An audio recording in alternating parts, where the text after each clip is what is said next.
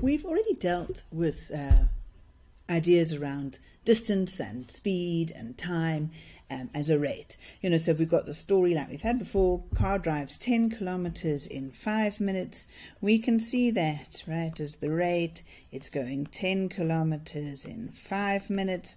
So, you can easily see, well, what to get to 50 kilometers, this car that's going at that sort of a speed, well, how long will it take it?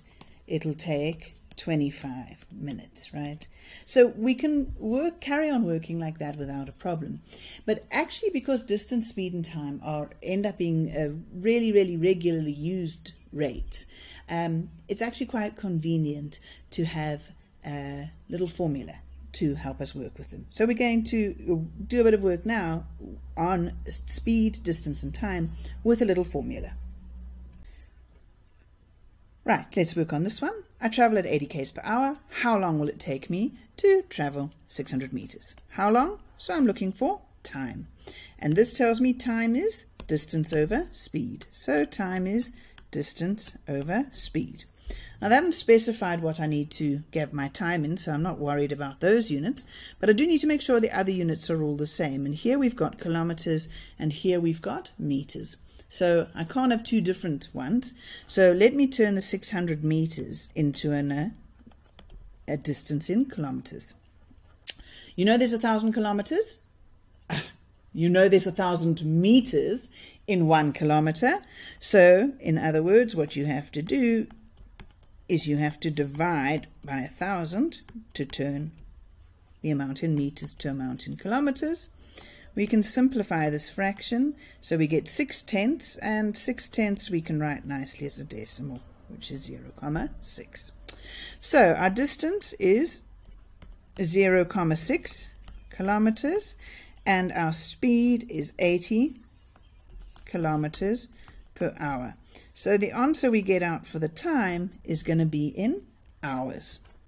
So I'm now going to just use my calculator and work out 0.6 divided by 80, and I want that as a decimal, and I get the answer of 0,0075 hours.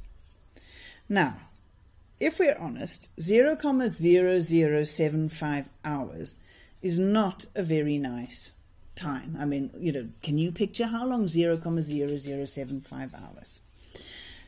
So let's move and see if it helps us to put it into minutes. So how do I move from a time in hours to a time in minutes? 1 hour is 60 minutes. 2 hours then will be 2 times 60, 120 minutes. 3 hours, 3 times 60, 180 minutes. So 0.0075 hours will be equal to 0,0075 times by 60 minutes. Right, again, I'm just going to use my calculator here, and I get that is 0,45 minutes. All right, so it's not even a whole minute.